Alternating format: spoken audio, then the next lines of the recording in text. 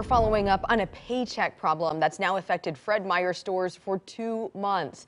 Back in November, employees filed a class action lawsuit claiming some didn't even get their paychecks. Jenny Young speaking with a former Fred Meyer employee. And Jenny said this employee says it happened to him and he's still trying to get some of that money he's owed.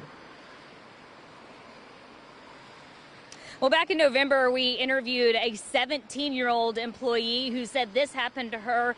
And then today I interviewed a guy who said it's happened to him twice.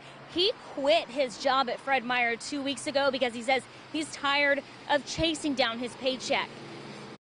When Mike Pappas checked his bank account the day before Thanksgiving and saw 2 weeks worth of wages hadn't been deposited, he thought it was an issue with his bank, not his employer, Fred Meyer. I thought, well, okay, that could happen, fine.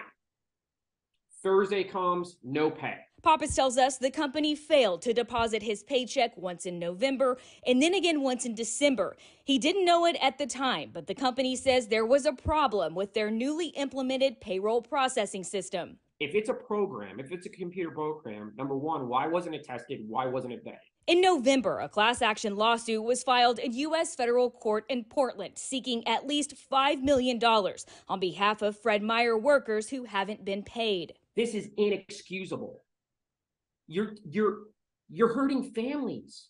You're taking money for people to pay, feed their kids, feed their relatives. Pappas, who recently quit his job at the Hillsboro Fred Meyer, says he did eventually get some of the money he was owed, but claims the company wouldn't provide him with paperwork he asked for in order to verify he received the correct amount of pay. We have a term at Fred Meyer, make it right. So in other words, if you have something, a carton of eggs that's $3.50 and you see something there that says the carton of eggs is $2.50, you can hit a button and make it right.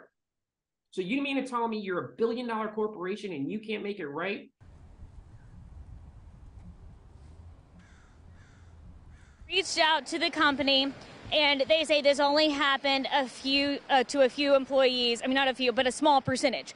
And I asked how many, if they could give us a hard number. I did not hear back. I also asked, did you do anything for employees in the meantime to make sure they were, able to pay bills? I did not hear back on that question either. I reached out to the Oregon Bureau of Labor and Industry asking if they're investigating this, if there's any penalties for Fred Meyer in this, and I did not hear back from them. But I did hear back from the Grocery Workers Union within the last 15 minutes. We have posted their statement. They're calling this appalling. We've posted that full statement on KOIN.com.